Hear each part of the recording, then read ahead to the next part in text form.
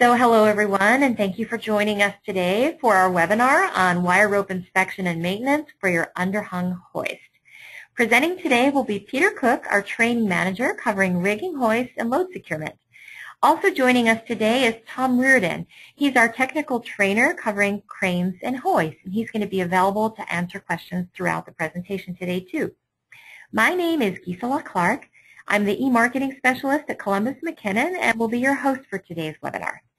We are recording the session, and as I said earlier, the recording link will be added to our YouTube channel. All in attendance will receive a link to the recording. Everyone is in listen-only mode, so we encourage you to ask questions in the Q&A pane on the right side of your page. We'll take 5 minutes of questions at the end, and any questions that don't get answered, we will be sure to have Peter or Tom follow up with you after the webinar. So all of your questions will receive a response. Thank you for your attention, and now I'll turn the meeting over to Peter so we can get started. Peter? All right, good morning, everybody. So we'll get started. So today's topics are to cover a little bit about wire rope construction. We're going to go over some of the rejection criteria, and then what maintenance and lubrication you can use to try to keep your wire ropes in good shape. And that's probably the key element. Last month or two webinars ago, we did something about chain for hoist, and now we're going to go over to wire rope, and so hopefully we can keep all the hoists safe out there by doing these webinars. Again, these webinars aren't any substitution for government regulations and safety standards such as ASME or OSHA. So always, you want to obtain those documents, review them, and get properly trained. This is more of a general awareness webinar, and hopefully we can teach you some things and point you in the right direction. So let's start off with how is wire rope constructed? Okay, well, wire rope is made up of a strand. Okay, it's a pretty round-shaped wire, typically laid around a center in one or more layers, and those strands are laid around a core. Okay, and the core of the wire rope is an axial member around which the strands are laid to form a wire rope. And we can have different types of cores. We can have independent wire rope core, and you'll hear the term IWRC. That represents independent wire rope core, and that's the most common that's used out there. And then there could be a fiber core, it's synthetic or natural fiber, or what they consist of. And of course, the shape of those strands, they can be preformed or normal shape. It all depends on what the engineer and what that wire rope they want to accomplish, the characteristics of that wire rope. So it's always important that any time you're replacing the wire rope on your hoist that you call the manufacturer and be sure to get the right wire rope. Even though you may think it's a certain diameter or certain types of strands, you just want to verify what it is and call the manufacturer. So each strand is made up of wires, which is just a basic element of wire rope, and a single metallic wire. It could be either round or shaped. The center of each strand has a center, and it's actually a member of the strand which lays about lays around the wire. And then you have a rope lay, and the rope lay is a distance measured parallel to the axis of the rope in which the strand makes one complete revolution around the core, and that's known as a rope lay. And we have some other terms that we call a lay as well, and we'll get into that in a little bit.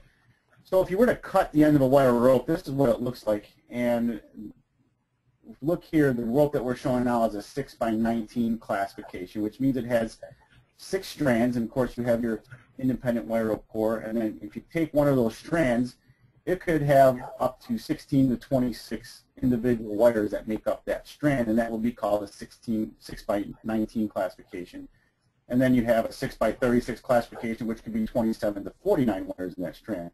So each of those individual wires and all make up the wire rope, and each individual strand, and they all work together. So it's a complex machine working together, moving and creating strength and flexibility that operates our hoist. And then we have different grades of wire rope. We have IPS, which is improved plow steel, and then we have EIPS, extra improved plow steel, and then we have EEIPS, which is extra improved plow steel. Peter, you said wire rope is made of plow steel, but what is plow steel? Well, that's a good question, because what is it? It's maybe not a term everyone's heard or understands, and it's actually originated in England. It was a high quality, strong steel and actually used to rig steam engines to haul gangs of plows across the field. So there's the term plow where it comes from. So as technology advanced, we got better grades, so they used the term improved plow steel, extra improved plow steel, then extra improved plow steel. And each of those have their material strength that you could look up, and it's a tensile strength on there.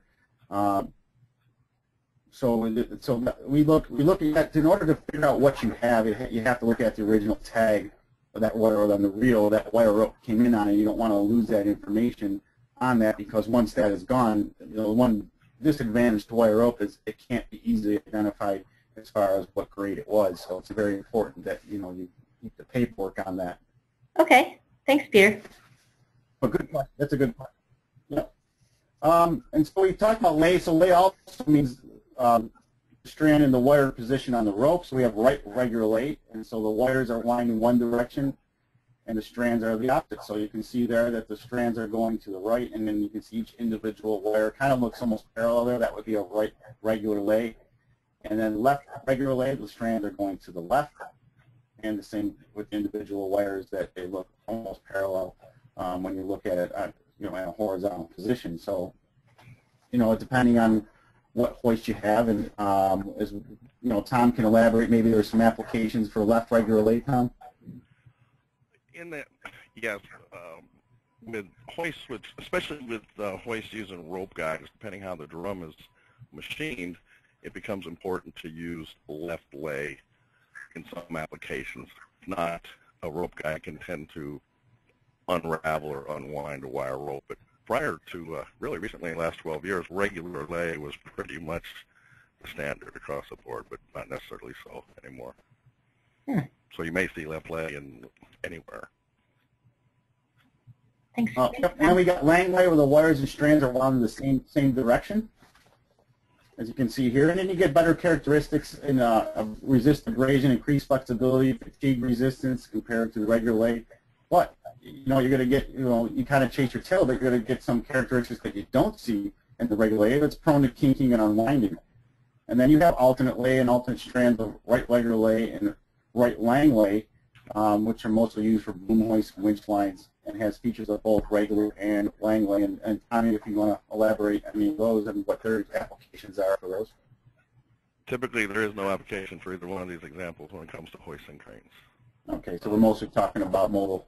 Maybe a little bit for alternate lay, which sometimes gets the name of rotation-resistant type wire rope. Okay.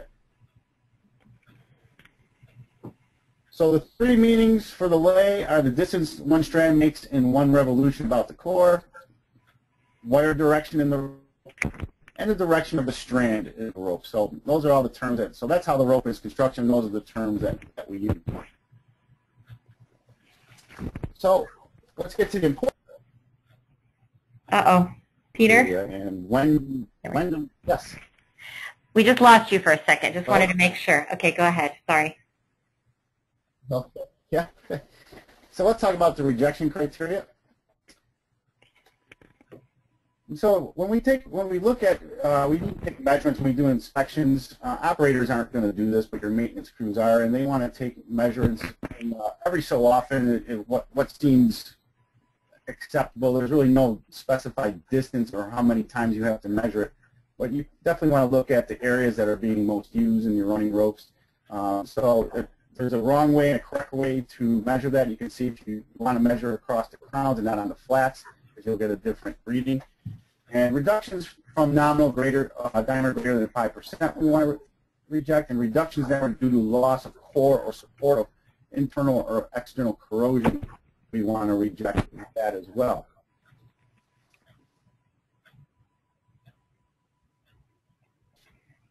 And so if you look at those pictures there, these are the end terminations, a close-up of an end termination on the wire rope, and we got a couple broken wires near the end terminations. And in destructive tests, wire ropes usually break where the rope enters into the terminations. So therefore, when we do training, we say that, if you're finding any broken wires in those areas, you need to remove it from service. We're not sure what's going on beyond it, inside that termination. So your best bet is to remove from service if you're seeing any broken wires in those areas. And then in 2012, we used to talk about broken wires within the lays, And in 2012, ASME B3016 updated their document a little bit, and it's actually, I like this a lot better because it's more field usable. They used to talk about, broken wires in a lay, and it was hard for people to understand, like, what's that, how do I measure that lay distance or getting the correct distance. So what they did here is they took, they used rope diameter, so that's easy for someone to do in the field. So for running ropes, 6 randomly distributed wires and 6 rope diameters, which means the broken wires are not on the same strand. And so you measure your diameter, then times that by 6, and so you measure that distance, and you're allowed to have 6 randomly distributed, and then only 3 in 6 rope diameters if they're on the same strand. Rotation-resistant ropes, 2 randomly distributed broken wires and 6 rope diameters, and 4 randomly distributed broken wires and 30 rope diameters. Removed from service. Kinks and dog legs. Why do they call them? Why do they call them dog legs, Peter? I'm not sure. Tom, you know the word dog leg? Why they call that? Yes, it's just a slang term. You will never see the term dog leg used in any technical publication. It is a kink. Just a kink. Yeah. Okay. But it is a slang term that's common in the industry. Okay. Thanks. Yeah, and what the kinks do, the wire, if you ever look at the way, if you look at a shiv or how a wire gets wound around the drum, the wires will actually adjust and move as they go around shivs. And when a wire kinks, it can no longer do that. And I always refer to the paperclip example. If you were to open a paperclip and bend it, keep opening it and bending it, it eventually breaks. So basically what you have is this kink, and what you're doing is as these kinks are going around shivs or being tensioned, they're opening and closing, and they're not allowing the wires to adjust, so therefore you start getting breaks, fatigue breaks. And so kinks are a big issue. Not all the time are kinks very well pronounced. There's sometimes like a gray area, like, whoa, geez, is that a kink? Well, it's definitely not perfectly great, but it's not really that bad. And Tom, you have a good explanation of that. It's just in those gray areas, if you can elaborate. It comes back to the different slang. You have a dog leg and you have a kink, but any permanent deformation of the rope structure reduces the individual wire's ability to slide.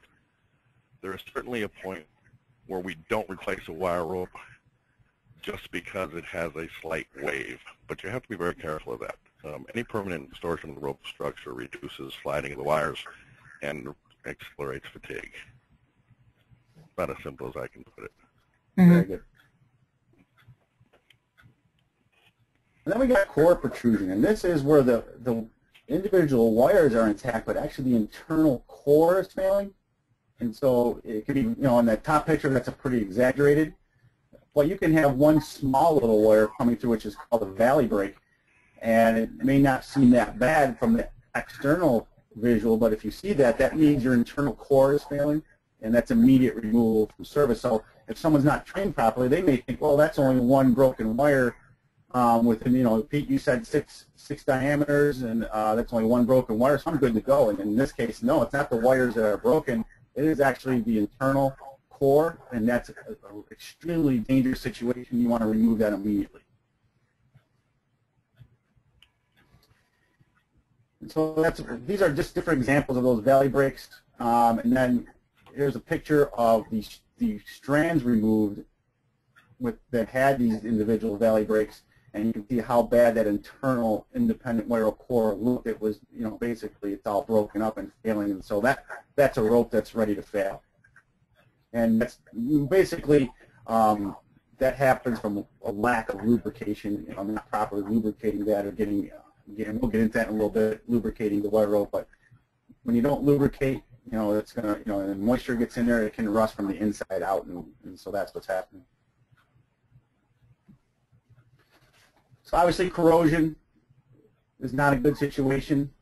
Fatigue breaks, which are squared ends, so you want to look for that. It may not be wires that are pronounced with breaks or that you can actually see. There might be small individual little cuts. So those are things you want to look for as well to remove from service. bird caging, which we didn't cover yet. Sudden release of the load, a shock load, will cause this bird caging effect. Twists, distortion, all those are removal from service. And that was just a quick, brief things that operators can look for and find in their pre-operational checks that they should be, every day if they're operating that crane, they should be doing that and getting maintenance attention immediately anytime they find anything they hem and haw about, get it to the attention of maintenance or a certified hoist repair technician, have them come out and look at it. Okay, Peter, I'd like to go ahead and have a quick polling slide for everybody. So here's the question. If you're on an iPad, you can just shoot me your answer on the Q&A pane because I don't think the functionality works. But for the rest of you, you can vote. How many randomly distributed broken wires are allowed in 6 rope diameters for wire rope on an underhung hoist? Is the answer 3, 6, 9, or 12? Again, how many randomly distributed broken wires are allowed in 6 rope diameters for wire rope on underhung hoist? Let's see. It looks like just about 40% of you are voted. We need a few more. Okay, let me just see here. Looks like we've got, all right, 60% of you voted. Looks like a third are thinking 3. 2/3 are thinking 6, and a handful are thinking 9 and 12. Can you share the answer, Peter? I'm going to go ahead and close the poll. Thank you, everyone, for voting. The answer to that question is 6. 6. Okay, thank you. Okay, and again, that the B30.16 document, 2012 document that was kind of updated. We used to go by the lay length and count broken wires, but now we go by the diameters, 6 diameters, which is a little bit more field friendly. Okay, so let's talk about lubrication. Is definitely going to be any time we have, just like when we talked about our chain limiter, lubrication is so important. You can imagine rubbing your hands together dry at a very fast speed, and you can't do that for long. That generates a lot of heat.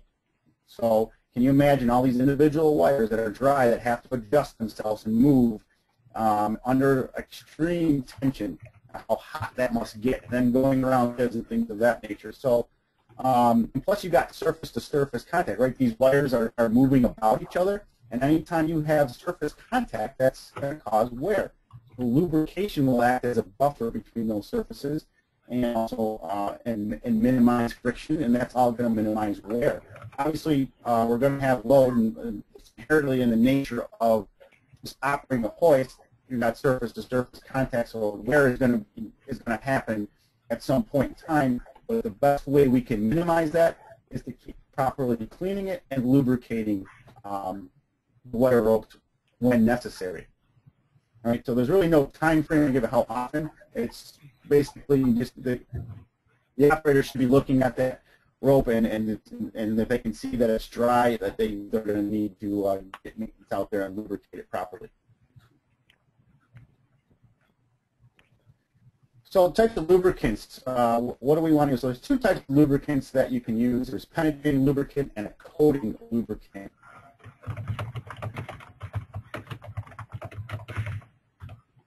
So penetrating lubricants contain a petroleum solvent that carries the lubricant into the core, and that's really, we want to get that core lubricated. We saw that picture of that core failure, and that's something we don't want because an operator really can't visually see that, and maintenance really can't really see that. So it's really important that we take care of that core and get that lubricated. So it carries the lubricant into the core of the wire rope and then evaporates, leaving behind a heavy lubricating film to protect and lubricate each strand. Displaces water, replaces it with oil. That's important, right, because we don't want internal corrosion going on. Reduces abrasive wear inside the rope. And it washes off all the external surfaces and removes contaminants and dirt. Now, you don't want to use a lubricant that's going to prevent inspection, so it's something that's going to be extremely thick or have like a coating on it, because they're going to have to get that off to properly inspect because it's going to cover up a lot.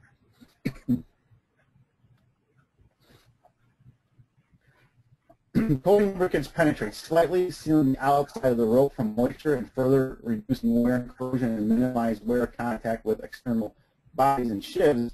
So that's important, right? Because they got that penetrating lubricant that gets to the core, and then we need something to protect from the shivs, and then, also from the elements.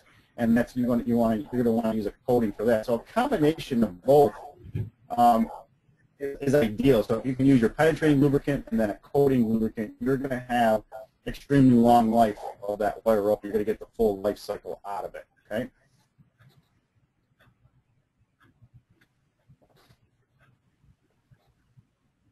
So before you do any type of inspection or re-lubrication, you want to clean hardened lubricant or dirt and other contaminants with a wire brush and petroleum solvent, compressed air or steam cleaner before re-lubricating, and then dry immediately and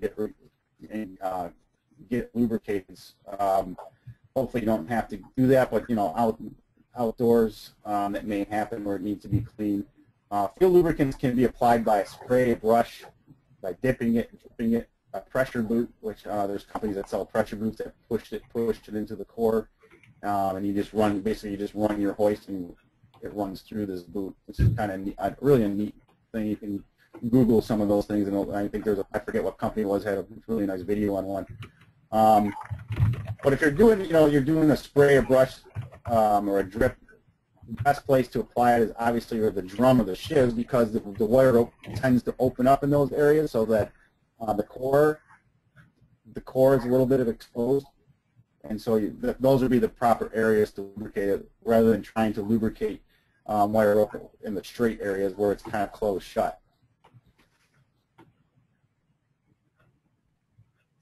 So that was just a basic overview of wire rope inspection and maintenance, and at this point we can open it up to any questions. Well, I'd like to ask one more polling question while you all are thinking of your questions. Just one second. So I know someone sent us a quick question about lubrication. What is the best lube to use for most wire rope? And here we have a polling question. So which type of lubricant is good for saturating core? Is it coating type, heavy grease, penetrating, or graphite? Again, is it coating type, heavy grease, penetrating, or graphite? Looks like the good majority are voting for penetrating, 99%. So, Peter, what's the answer? That's absolutely right. Penetrating is the best to get to that core to lubricate it. Excellent. Okay, so now would be a great time for you to type in your questions. You can feel free to do so. And I don't know, Tom, in the meantime, just for a quick sec, well, here we go. Is the degree of kink still used to determine a violation? This question comes from Stephen. Who do you want to answer that? Me? Sure. I'm going to go strictly with the ASME standards. And ASME standards say that anything results in permanent distortion of the rope's structure is a reason to take it out of service. Any deformation is a kink. It's just a matter of how bad they are. Okay. Final answer. Okay, and really quick, I know we have a few people on the call that are not from the United States. So the ASME, that only applies to the United States, or is it just the U.S.? I mean, just America. Okay, well, any distortion, and I mentioned it before, any distortion in a rope structure restricts the individual wires from sliding. Okay. If they cannot slide, they're going to bend. If they bend, they're going to break under fatigue. So this is just a standard. Okay, gotcha. Yeah, Okay. plus Keith, even if someone had one of our hoists with wire rope, the manufacturer, if you look in our maintenance manuals, we will reference the ASME standards or CMAA standards. So even if they're in another country, the manufacturer, our standards apply, yes. It would apply because those are written into our maintenance manuals, and I'm sure their standards in their country would say reference the manufacturer's maintenance manual. Okay, that's an excellent point you bring up. Good. Okay, so another question. What causes a bird cage? This is from Fred. A shock load or sudden release of the load. So maybe the load was hung up on something, and you're hitting the up button, and it all of a sudden releases and flies up in the air, and then drops. That's a shock load. Or something was up on a table, or you move the crane and the load fell from a specified height, and of course then the hook and the rope catch it. That's another term used as shock load.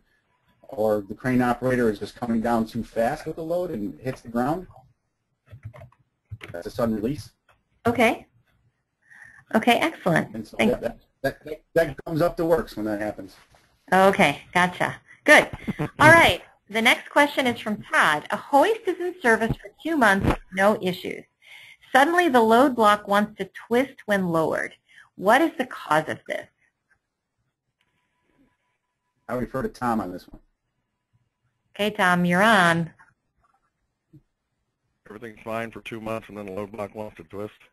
Yes. Is that the question? Yes. This is just an educated guess that once the wire rope has been in service for a while, there can be some twisting or relaxing that goes on.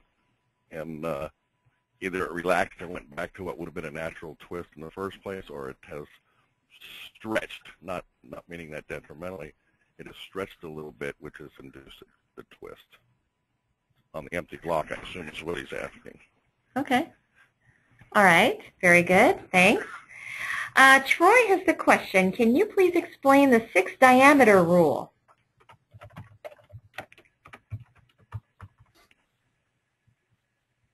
For the ASME that we explained, yeah, that's basically you take a measurement. Let's say a rope is 1 inch diameter. So therefore the 6 diameter will be 6 inches. So 1 times 6 is 6 inches. So you would count broken wires within that 6 inches, and you would go by that rejection criteria of how many broken wires are within. So that's a small distance that you need to check for broken wires, and that goes. You have to do the whole rope that way, and that determines whether you're going to reject the rope or not. So if I only had 1 broken wire within that 6 inches, I'm still okay. I can still use that hoist and not have any problems with it. Okay. All right. But you'd have to go, again, I want to reiterate, you've got to keep going through the entire wire rope for inspection. Okay. Excellent. Next question comes from Frederick. Is there an obligation to measure the wire rope diameter, or is a visual inspection sufficient? I ask the question because this would be required to measure the rope at many different locations, and also to clean the rope at these locations, which is not always practical.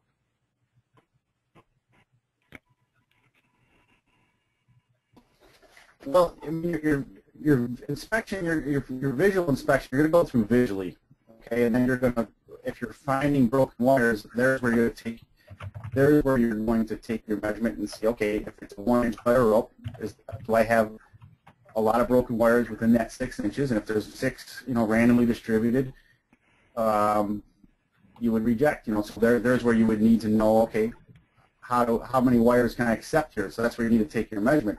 You would still do it, visually. You would just keep going visually through it and then you would stop when you find an abnormality. Now, as far as the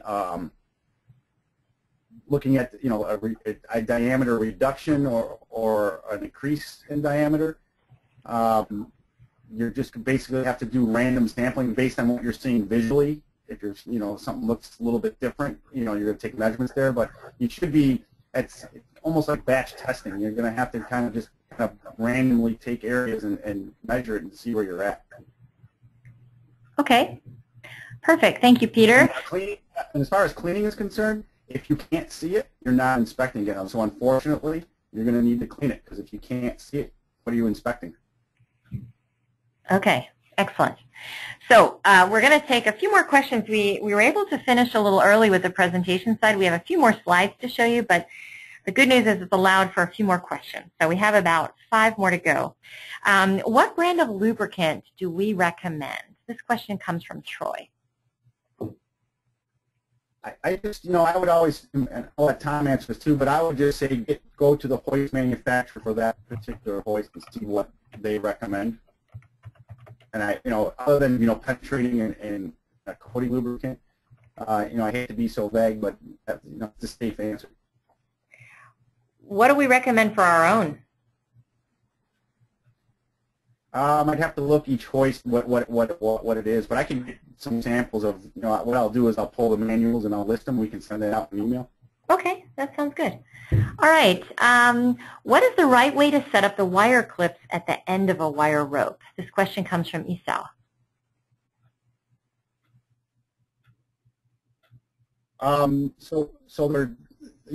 have criteria. You have to know what the turn back is and the number of clips depending on the rope diameter. And of course, you have the saddle of the clip. You never saddle the dead end, so the saddle always goes on the live end. And the spacing and everything of that nature is spec'd out by the clip manufacturer of how to properly do this. And then they got to be torqued properly.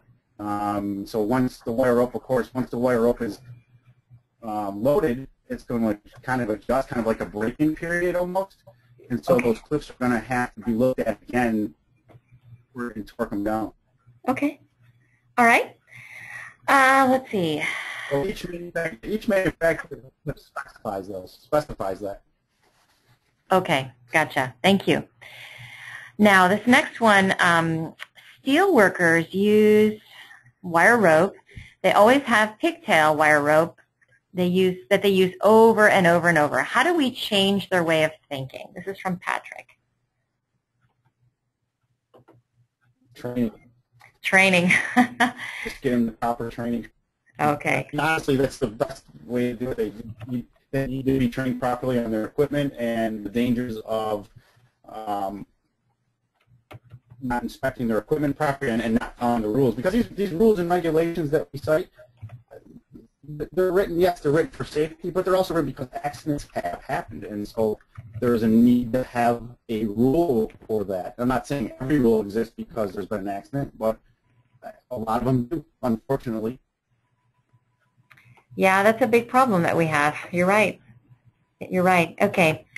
All right. So, and again, for those of you that have asked questions that we might not have time to answer, we will respond directly. So, okay, a couple more. According to the Crosby standard, all of them have to go in the same way. Is this correct? Yeah, that is correct. Yes, it is correct. Okay. I'm assuming they're talking about wire rope clips. Probably so, because the question was regarding wire rope clips. Yes. Okay. Yeah, right. Like I said, you never saddle a dead horse, and so they all, obviously you cannot put the saddle on the dead ends. They got to always be on the live end. They got to be spaced properly. The proper number of clips have to be used according to the rope diameter. So you need to check with the manufacturer of each clip, and they will lay it out for you as how you assemble those properly. Yes, he said he confirmed they were talking about wire rope clips. Okay. So yeah, and Crosby's a reputable manufacturer, so I sit with them on many boards, so good information there. Great. Okay, excellent. Okay, two more questions. With the new rules are the new rules from ASME based on the diameter for broken wires? Let's see, based on the diameter for broken wires are equivalent to the previous rule. The number of broken wires in one rope lay. New rules from ASME based on the diameter. It's probably fairly close. I haven't done the math on it, to be honest with you, to check it out, but I don't think they would go that drastically after the number of years that's been out there. Again, I don't sit on that particular committee, but I'm sure it's more field applicable to talk about diameter. It's easier to figure it out in the field by diameter and not a rope lay by trying to look at what the distance of that lay is, because okay. you could get some people improperly distances there looking at it. So okay. And I'm pretty sure they try to make things more field friendly. Yes. Okay. I would like to add, I've seen over the years as a field technician that we would find the majority of wire rope failures at the top of the equalizer sheave if applicable. We found in most cases all the lube from the manufacturer was dried out, adding to the problem. The rope is always static and never moves through the equalizer. Tom, you want to take that one? that's an affirmative. Most people realize that. All it does is rock back and forth. It never really works, so it's not opening and closing, and the lubricant is not moving around. Yeah. It's the most common place to find wire rope degradation.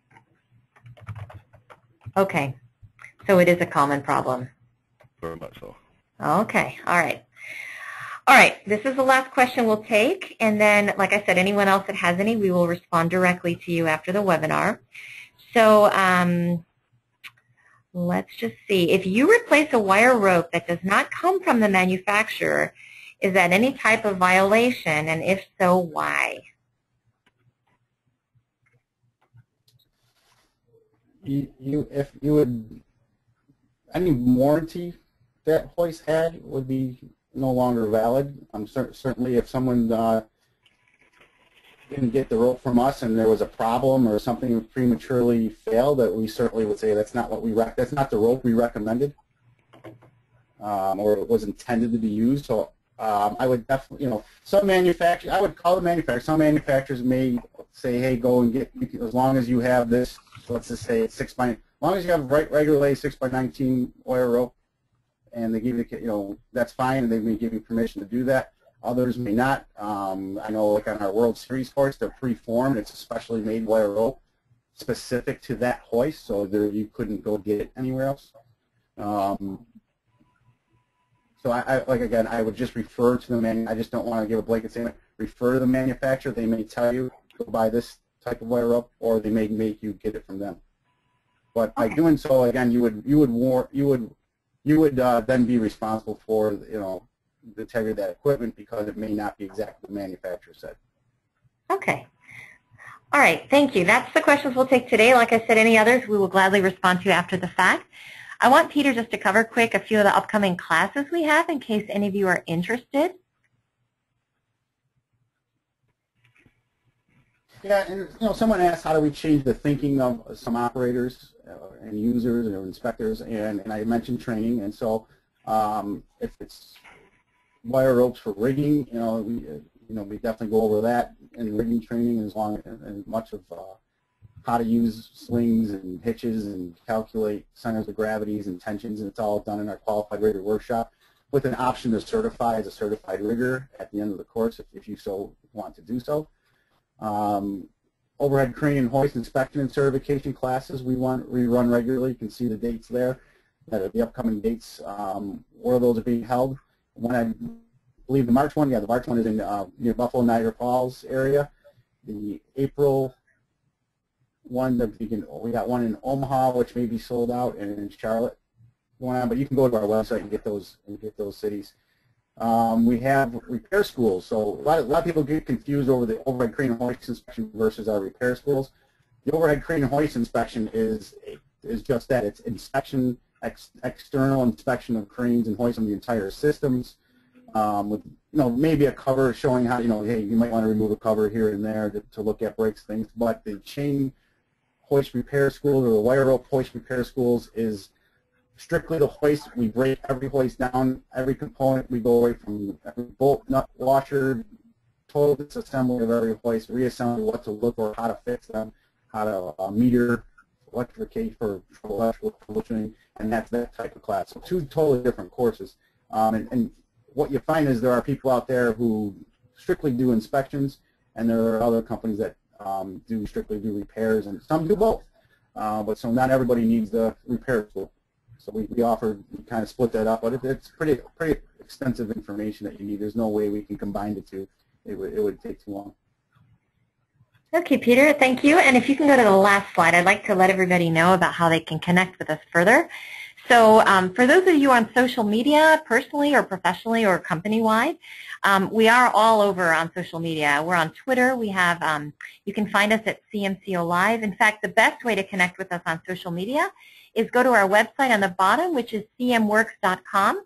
And in the upper right-hand corner of our website, you'll see the icons. You can just click on any of the icons, and will take you right to our site. We're on YouTube, so after the session is over, I have the recording. I'm going to post there. You'll get a link to it via email. We're on Facebook. We share tons of pictures on Facebook. We love sharing there. I have a lot of engagement. You can also get updates on LinkedIn if you like that. We're on Google+. And we're even on Instagram, so share tons of pictures there as well of our products in the field and our fans, and have a lot of fun there.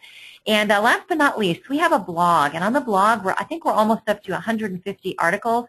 If you click on that little green button on our website, it'll take you there. You can subscribe to it, and you can get all different types of great how-tos, great question and answers, updates about our new products. But it's very much focused on what we think you might be interested in learning. We try to make it very education-focused as much as possible. So if that's something that interests you, we encourage you to subscribe there. But we just want to thank you for your attention today and your interest in learning more about all the topics that Peter covered and Tom. And as I said, we'll be sending you a link, and we hope that you have a great rest of the week. And any feedback you have on this, you can post it as a comment now, or in the email you can respond and let us know how we could improve, or maybe you have a new idea that you'd like us to teach about. That would be great. We'd love to hear it. So thank you, everyone.